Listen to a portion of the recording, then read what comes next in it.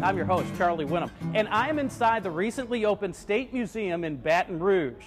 It is filled with the rich sights and sounds of Louisiana's story. This is the perfect spot for anyone with questions about Louisiana. We also thought it would be the perfect setting to ask our continuing question of what's in a name. And our journey will include climbing to the top of Mount Lebanon, and we'll also head to the communities of New Roads, Iowa, and Abita Springs. But first, we will begin with the oldest permanent settlement in Louisiana, back in 1714. And the history of this community is well preserved. If you talk with some of the locals, you'll get an idea that Natchitoches is the perfect spot just to hang out and learn more about Louisiana history. Or simply sit down and eat a meat pie. Or keep your eyes open. You just might see some Hollywood movie stars. The town of Natchitoches is so charming and so beautiful, you'd have thought it came right out of a Hollywood movie lot. In fact, it's the other way around. Hollywood has come to Natchitoches to make several movies, including Steel Magnolias, The Horse Soldiers, and Man in the Moon. But before we dive into Natchitoches going Hollywood, how did Natchitoches get its name? For that, we go back nearly 300 years when the Caddo Indians lived off the land, and the French Marines built a fort. When the French first came here, and they first came in 1701, but when they established the settlement here in 1714, the French were, what they usually did was they named the place for the group, the Native American group that was living there. So this was their post at the Natchitoches. Is there a translation at all to Natchitoches? Well, Natchitoches, of course, is a Caddoan word. In Caddo, na means place or place of. And the closest pronunciation that I can produce for you is in Caddo it was Natchitoches. And Citos means pawpaw. So this was in Caddo, place of the pawpaw. Now pawpaw is a fruit that people ate, and it was a food source.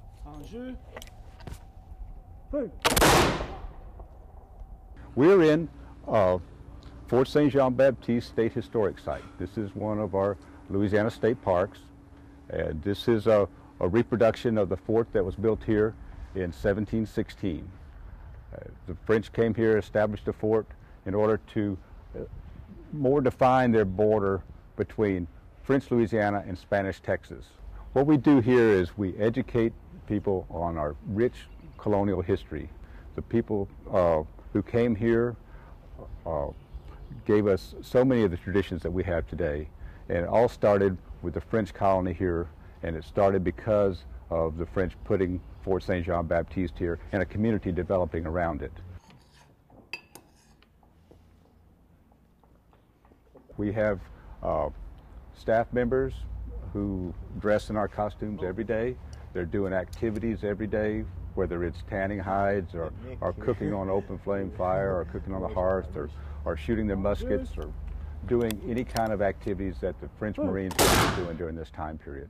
Staff members can take their lead from the scores of Hollywood actors who came to Natchitoches over the years, including John Wayne in The Horse Soldiers, Reese Witherspoon in Man in the Moon. But the town hosted a juggernaut of Hollywood divas when Steel Magnolias was filmed entirely in Natchitoches and released in 1989. The screenplay was based on the stage play written by Natchitoches native Robert Harling.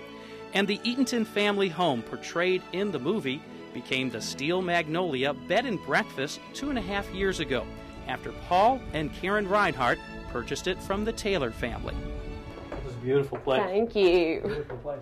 Thank I you. believe I've seen this kitchen. Yes, I believe you have. If you've watched the movie, you certainly have. Yeah. Do you get a whole lot of questions about Yes. the movie? I can only imagine you get, hundreds of questions. Hundreds. People enjoy watching the movie while they're in the house that it's filmed in. And as far as we know, it's the only house that you can actually come and stay in the house where a movie was filmed. The bedrooms are named? They're named after characters in the movie. Such as? We've got the Shelby room, which was wallpapered, pink wallpaper for the movie. We still have that same wallpaper and same drapes there. We have the Jackson room, which is the room that Jackson climb through the window to see Shelby in the bathtub. And then we have the Clary room that's named after Clary in the movie, and then the Malin room, which is kind of set up as a motherly type room. And we're going to do a third floor, and we're going to put Weezer in the attic. So we're going to have Weezer's attic when we get through with it. Paul and Karen say they have already hosted over 700 guests, including fans of the movie as far away as Europe and Australia. And watching the movie from inside the home gives guests an unforgettable experience. Even people who aren't necessarily that big of movie buffs have just got the biggest kick out of watching the movie in the house it was filmed in. You'll hear them get up and they'll stop the movie and run to wherever the movie is and discuss that particular set. Every angle you go can remind you of this movie. Absolutely. This is one of the original movie posters here that was actually given to us by friends in Dallas. When they found out we'd bought the house, they found it and purchased it, had it framed, and gave it to us. The perfect housewarming Absolutely. gift. The movie Steel Magnolias certainly put this place on the map, which brings up a new dilemma. How do you pronounce the name of this place? Is it Natchitoches, Natchitoches? You get the idea. And if you think pronouncing the name of this town is tough, just try and take a crack at spelling it. Well, that's when a former mayor put together a little sticker campaign to help remedy that. Heck, I got hit twice this afternoon. I use the Cajun, Natchitoches. Somebody asked me to spell it, and I spell it for them. That don't sound like Natchitoches. I said, well, just take it and leave it. Is that why maybe a whole lot of those stickers went out throughout your That was another good reason. We try to work with the Chamber and Tourist Commission. We really push. I love Natchitoches. It's my hometown, and the people here have just been so grateful. And to serve 20 years in a place like Natchitoches is just a dream.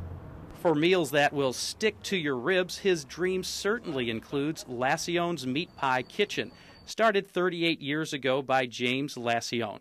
His daughter Angela dishes up the restaurant specialty, Lassione's Meat Pie Platter. This is our homemade brown gravy that we make every morning. It's made from our beef stock that we do with our homemade beef stew. And of course our homemade dirty rice. And I got some meat pies over this way that we've already got fried up here. Before, the dough has a lot to do with it, but we fry ours in peanut oil. A lot of people want to know about baking them. We recommend to fry them. The dough reacts a little differently when they're baked. It's a little bit tougher.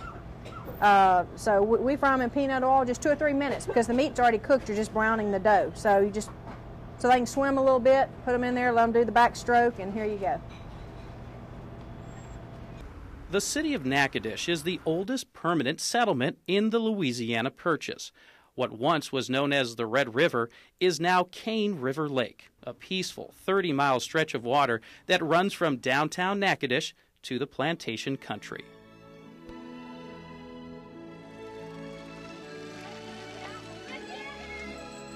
So the next time you're thinking about heading to a charming little town that's larger than life, full of laughter, good food, and friendly people, just do what Hollywood does.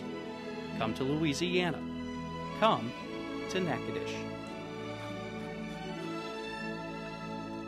Screenplay writer Robert Harling was also honored a few years ago by LPB as a Louisiana legend.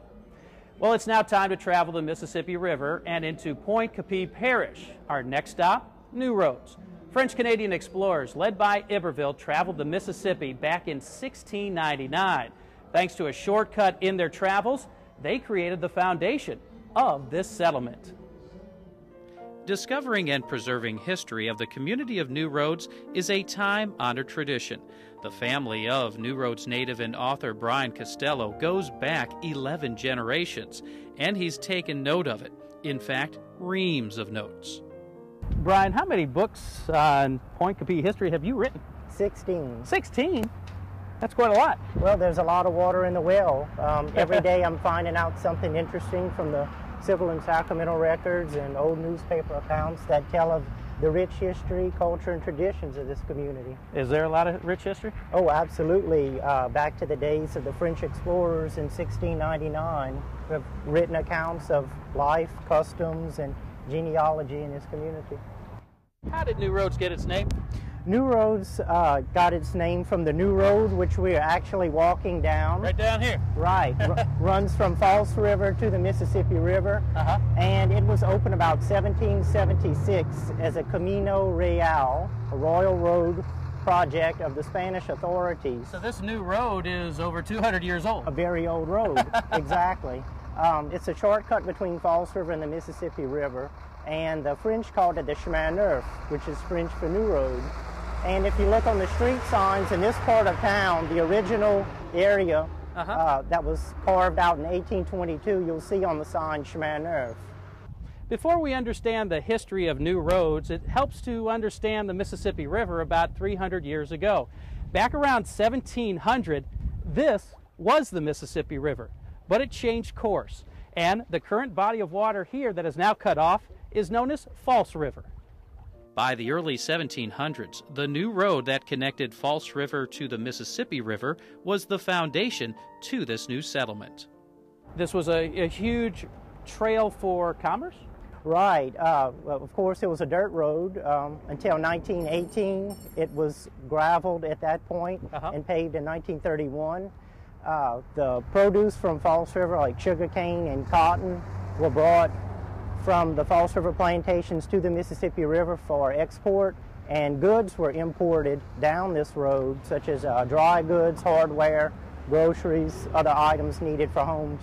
Over the early years of the 20th century, the new road of New Roads changed from a dirt trail to a gravel top and then paved by 1931. And with the advent of the automobile coming down the pike, one of this town's cornerstone businesses was Satterfield Motors. O.J. Bellows' dad, O.J. Sr., worked there after moving his family in from Muncie, Louisiana. You know a few people in this picture. Yeah, I know. I'd say I know 90% of them. And your dad's in this picture? My dad's in the picture. What'd your daddy do? Dad was an automobile mechanic. Yeah? Yeah, reboard engines and everything. He was the only one that could read a micrometer back then. Dad used to work late hours over here, you know, back then. I don't think he ever made $100 a week, you know. Just no money, you know. But he was a dedicated employee. He was the type of person who would have broke in the place if they ever closed it down just to work. That's how much he was dedicated. Yeah. O.J. and wife Sarah's family are just some of the newer kids on the block. Their family dates back just 3 generations.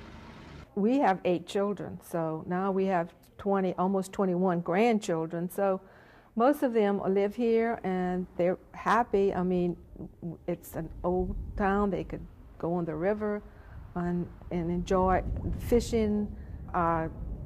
Graduated from Porter's High School. I got married in St. Mary's Church, and my first job was in the courthouse. So I've been on the streets of New Roads for a long time.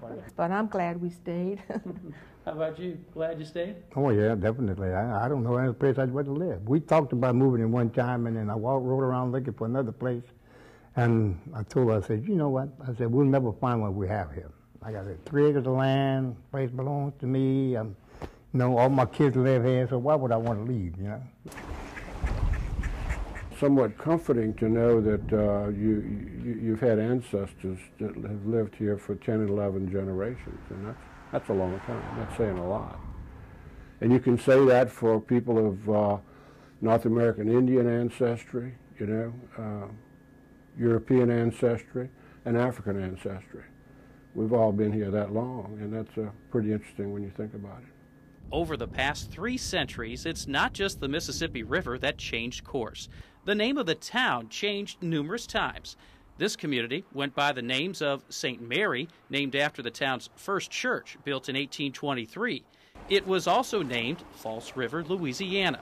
But by 1879, it was named New Roads for good. The town's first Mardi Gras ball was held 2 years later, and the New Roads celebrations are the oldest Mardi Gras traditions in Louisiana outside of New Orleans. To many folks in Louisiana, this community has been considered off the beaten path. But these days, it is retirees making a new path for new roads as the number of waterfront retirement homes continues to grow. It's being near the water here for me, I guess, always. And like I say, it's not essential I ever get on it again in my life, but it's essential that I see it every day. It's a real sort of spiritual trip, you know, the sunrise and the sunset and the moonrise and the moonset. The natural beauty, the traditions, and the family roots deeper than the front lawn live oaks is what makes this area a Louisiana jewel. It's an undeniable truth of this town that sits along the False River. New Roads population explodes each spring for their Mardi Gras parade there. Attendance records were broken in 2002 when town officials estimated as many as 70,000 people attended the festivities. Well, our journey is just beginning. We have more wonderful towns to visit coming up in the next few moments. Towns that were started by migrating Midwestern farmers and South Carolina Baptists looking for a new home in northern Louisiana. Plus, we'll head to the source of the best spring water and old-time country music around. You're watching Lost Louisiana on Louisiana Public Broadcasting. We'll be right back.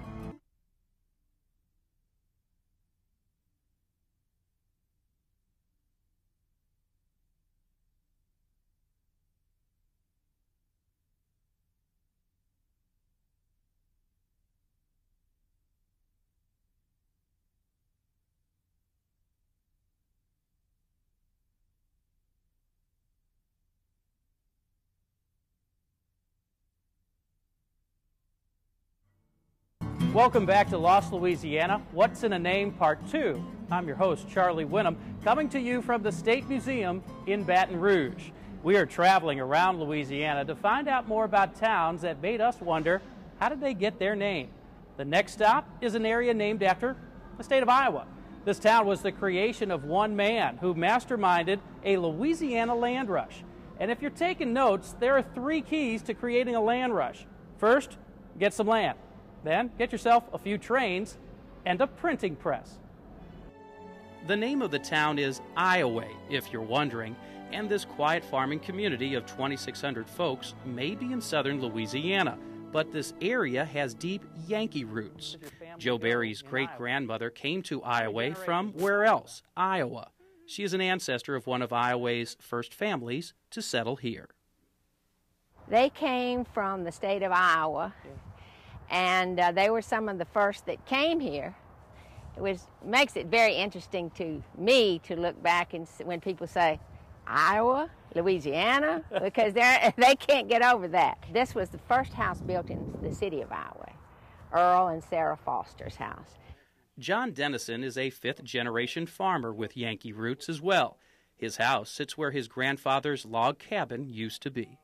My grandfather came out of North Woods of Minnesota and Canada in the mid-'80s and actually homesteaded... The mid-'80s, the mid-1880s. 1880s, yeah. Right. 1880s, that's correct, 1880s. Followed the timber industry down here. At that time, Lake Charles, Louisiana was a major exporting town and had probably a dozen sawmills here on the lake and in the Lake Charles area. And he worked there and then homesteaded here and farmed rice, started farming rice and working at the sawmills and farmed rice after work and at night. But to understand how Iowa got its name means learning about a man named J.B. Watkins and his dream of developing southwest Louisiana. With the help of Englishman H.G. Chalkley, Watkins bought up 1.5 million acres of land in southwest Louisiana. This huge mass of land would be known as the Watkins Purchase. The next part of his plan, he built a railroad from Alexandria to what would become Iowa. Next, he purchased a New York City paper called The American. Watkins brought the paper to Lake Charles. It is the current-day Lake Charles American Press. And according to McNeese State University's Dr. Joe Cash, that's when J.B. could advertise to the world to come to make a new life in Louisiana. I have an example from 1895 of the advertising a trip to Lake Charles. And if you would buy a ticket to come to Lake Charles, he would give you all the routes and put you on the Watkins line from Alexandria to Lake Charles, of course to Iowa, and then on to Lake Charles. And if you didn't like it here and didn't decide to move here and stay, he gave you $2 to go home, to get home. And that might have done it in those days. In fact, one of those families responding to the ads was Amanda and Granville Woolman. After living throughout the Midwest in Iowa, even Nebraska, they took a train from Julesburg, Colorado to this great new land. And back in 1905, they built a beautiful Victorian home in Lake Charles. It is now the home of Dr. Joe Cash. And he used the newspaper to advertise it, and it was billed as the Other Eden, to get away from the cold, dark, dreary days of the North. Would your grandfather been one of those guys that answered J.B. Watkins' ad? Yes, indeed. That's right. That's how he got down here. Sure did. J.B. Watkins advertised all over the Midwest about the wonderful soil and climate of the Iowa community. He even had plans of a deep water channel from the town of Iowa to the Gulf. That never materialized, but it did happen from Lake Charles. Iowa is a very close-knit community, as this weekly gathering of the First Methodist Church Quilters will attest. Betty Storer Mount is the great-granddaughter of the first postmaster and storekeeper, James Storer. Since 1990, they have made over 100 quilts and still easily yarn some tales of this other Eden. But I always refused to go in the stall that held the two mules, Jack and Jill, because they were contrary. And you never knew when they were going to nip you and when they were just going to scare the daylights out of you. But it was a good life. And now that good life is getting marketed again. Where the Dennison family once raised rice and cattle, some land will sprout a new crop of homes. Cities expand, people want to get out in the country. We now presently have on the drawing boards a fairly large subdivision that we're going to call Prairie Crossing, because this is the crossing between the bayou land here on the river and the prairie, the high prairie land that the Midwesterners settled. We're going to have what we call mini farms, probably 3 to 5 acre plots of property for those that want to enjoy the kind of lifestyle that my family's had for over 100 years. Back at Joe Barry's farmland, Iowa means time to come back and smell the roses, and to leave her hectic days as a Baton Rouge lobbyist with husband Lynn. We came home after 40 years. My husband decided, he was a contractor, but he decided that he could raise sugarcane. So he called it turning the land upside down, because rice loves water, sugarcane hates water. So he did, and we now have about 800 acres of sugarcane. And 3 generations of her family will live practically next door to the main house. She has named her farm Beulah Land after her mother. And Beulah Land means heaven. And so Iowa, Beulah, it's all together. It's one can't go without the other. So could a southern town named after northern people be heaven? No, it's Iowa. Midwesterners were not the only early Americans forging a new beginning in Louisiana. Over 150 years ago, 8 families from South Carolina had the very same idea, and they decided to settle in northwestern Louisiana. Bienville Parish is our next stop to the town of Mount Lebanon. These days, the population is only about 70 people, but prior to the Civil War, Mount Lebanon was a thriving community.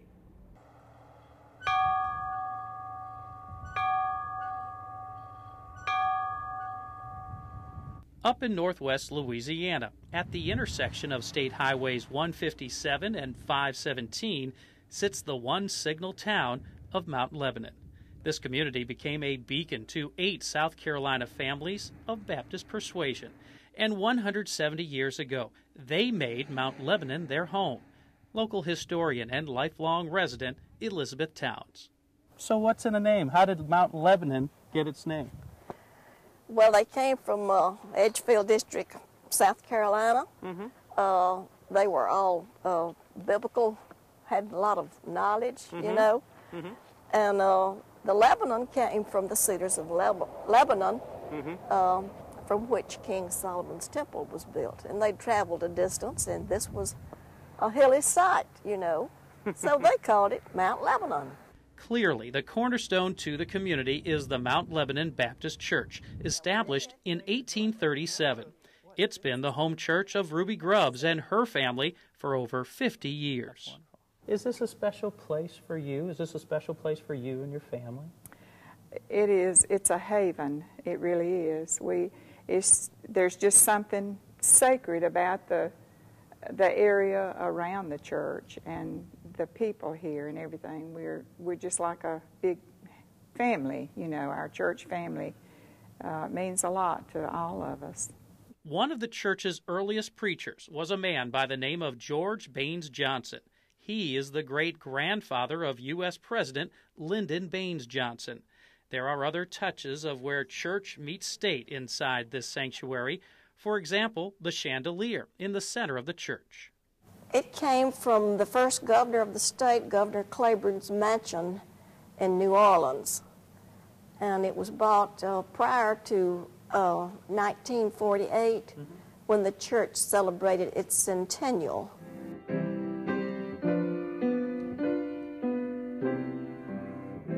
The benches are original. Our pulpit is original. History, I mean, the benches, you know, being separated when the men and the women used to sit on opposite sides. The offering cups, collection cups, are original, and we use those on our homecoming Sunday. That's the only time they're used. They're just for looks now, just on display. It's a historic town. Not well known, of course.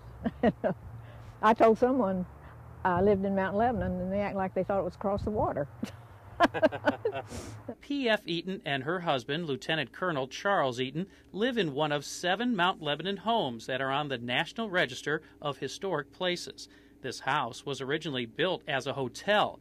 It is known as the Dog Trot. How old is this home? It was built in 1847, and that room back there was about 1838. It's called a dog trot. Yes. What is a dog trot? A dog trot is an open passage between part of the house where the dogs can run in and out. They trot right through. So I have guests every Christmas. I have a full house.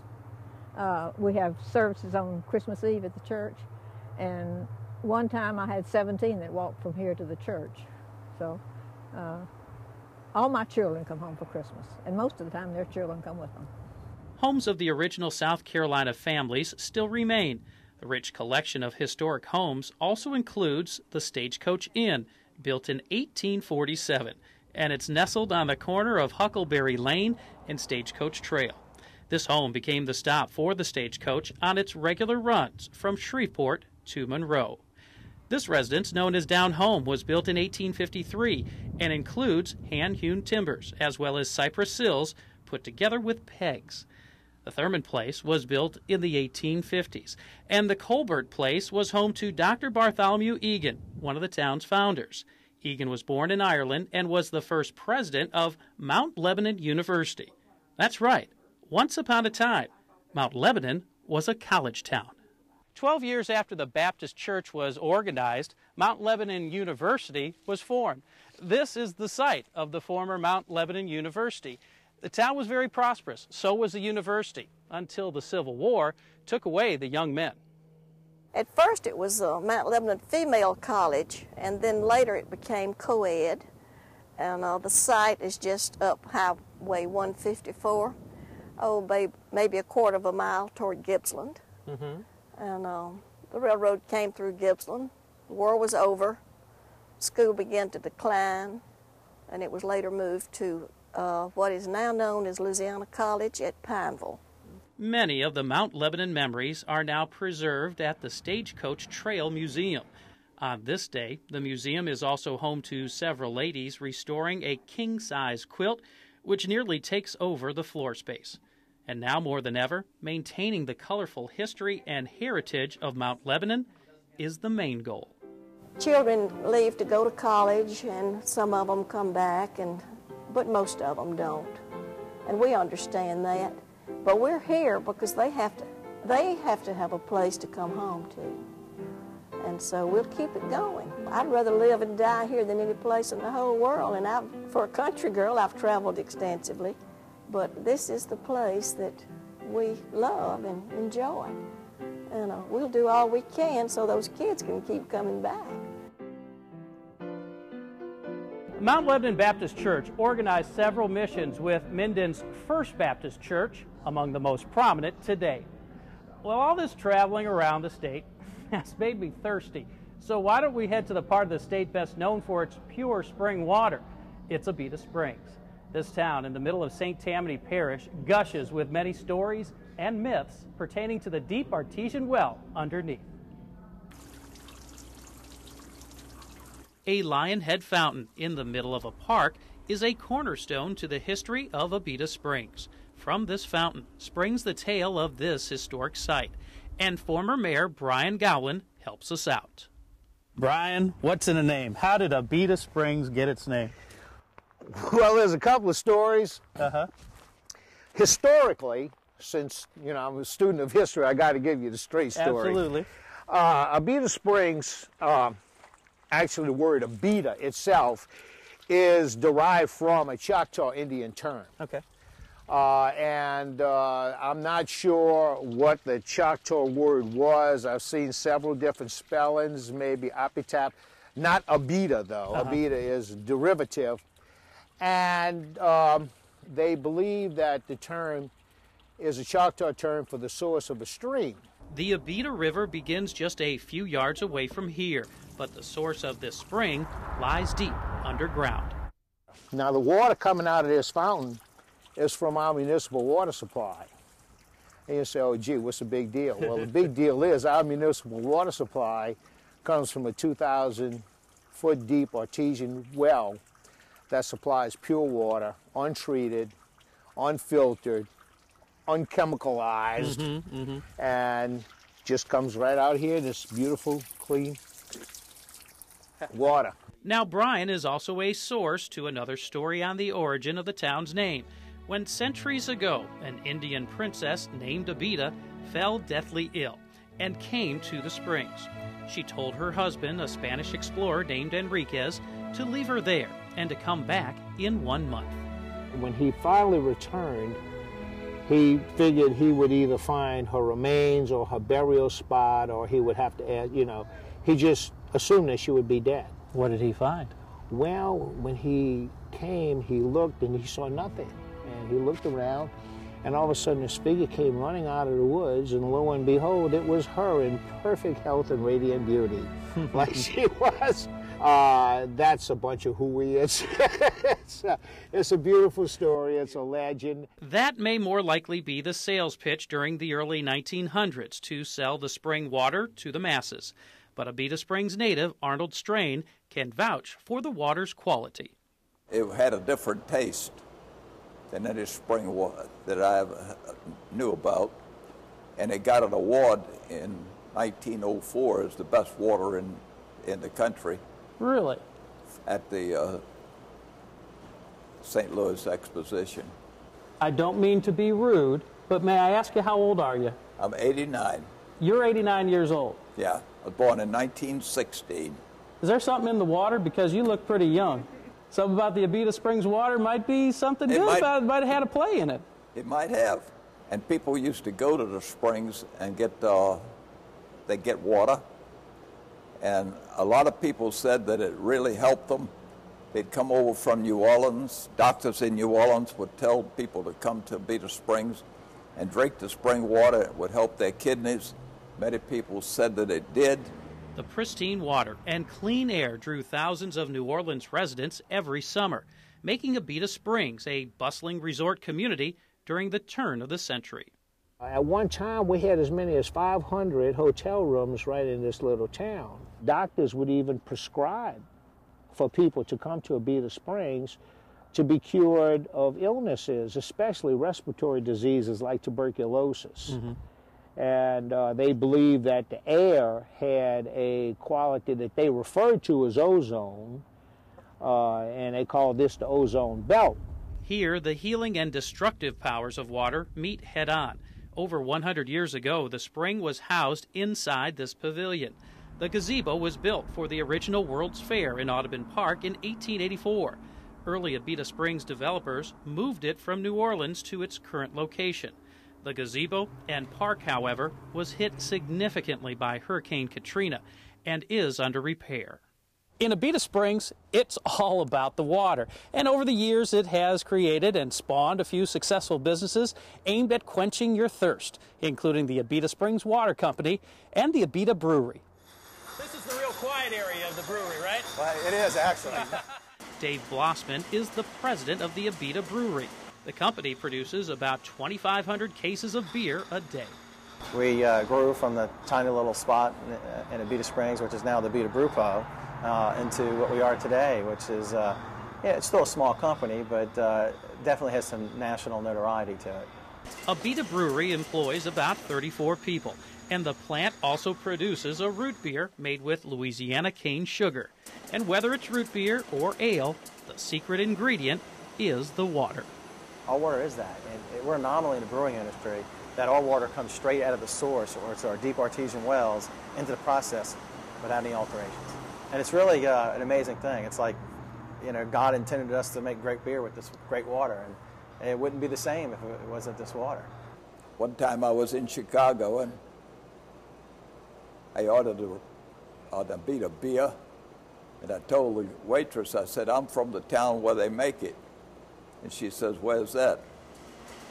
I said, Abita Springs, Louisiana. She said, do you drink it? I said, drink it all the time.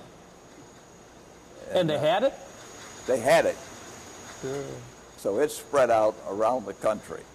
What goes better with a cool beverage than some good music? And the Abita Springs Town Hall is home to some of the finest in old-time country music with regularly scheduled Opry concerts.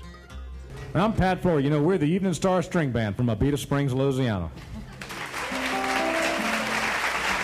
Down, boys, go back home, back to the girls you love.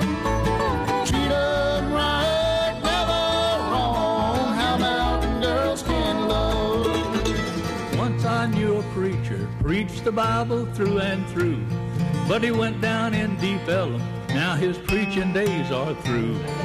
Oh, sweet mama, daddy's got the deep ellum blues.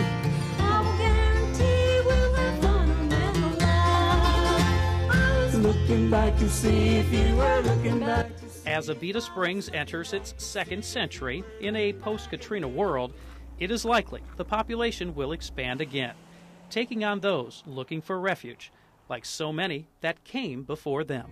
When I was young, I had a lot of pep. I could get around, didn't need no help. Now I'm old and turning gray. The girls all look at me and say, too old, he's too old to cut the mustard anymore. He's a-getting too old, he's done got too old, he's too old to cut the mustard anymore. Abita Springs is also a hub of activity for cyclists with the Tammany Trace. It's a 31-mile-long bike path that extends to Slidell, and if you ever get a chance, take a trip on the Trace, followed with a stop back at the Abita Brew Pub. Well, that will do it for this edition of Lost Louisiana, What's in a Name, Part 2. Just from that one question, it is amazing what Louisiana stories you can uncover. And for any other questions, make sure you bring them right here to the new State Museum in Baton Rouge, located just across the street from the state capitol. I'm Charlie Whinham. Thanks for joining us, and I hope to see you again for another edition of Lost Louisiana.